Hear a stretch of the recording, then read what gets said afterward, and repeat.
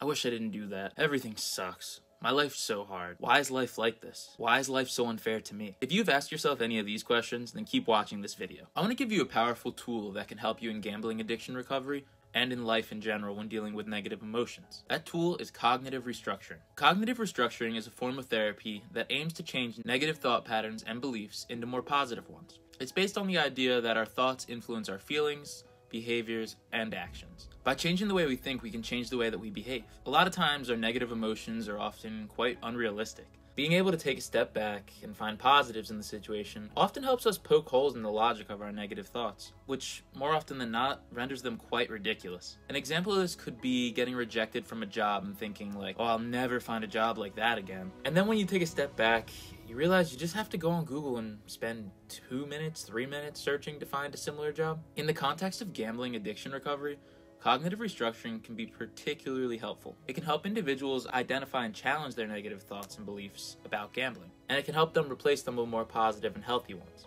This can lead to a reduction in gambling behavior and a greater sense of control. How does cognitive restructuring work? Well, there are several techniques that can be used directly, including self-talk. This involves becoming aware of the negative self-talk that may be contributing to your gambling behavior and replacing it with more positive self-talk. It might sound a little corny, but for example, instead of saying, I have no control over my gambling, you could say, I have the power to make healthy choices and resist the urge to gamble.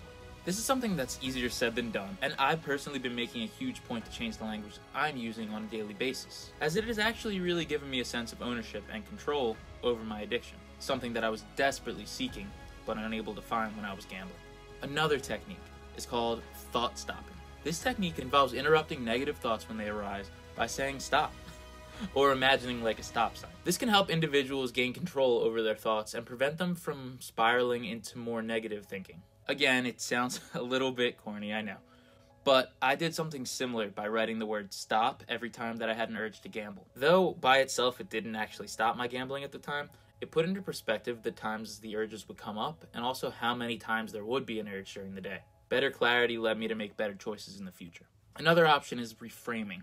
This involves looking at a situation from a different perspective and finding a more positive interpretation. Instead of seeing your losses as a failure, reframing it as an opportunity to learn and grow leads you to see them as necessary roadblocks or self-imposed fines that led you to this exact moment in your life. If you live through that lens, everything happens for a reason, and you can find a lot more peace in the present moment. Overall, cognitive restructuring is a powerful tool that can help individuals in gambling addiction recovery challenge their negative thoughts, as well as their negative beliefs, and replace them with much more positive thinking. If you're struggling with a gambling addiction, I still encourage you to consider seeking support through a Gamblers Anonymous meeting or a similar kind of support group meeting. If you're interested in self-improvement content or content related to the reality of gambling, I urge you to go check out some more of my videos, and I'll toss a couple up on the screen right here. As always, let's keep getting better together, one day at a time.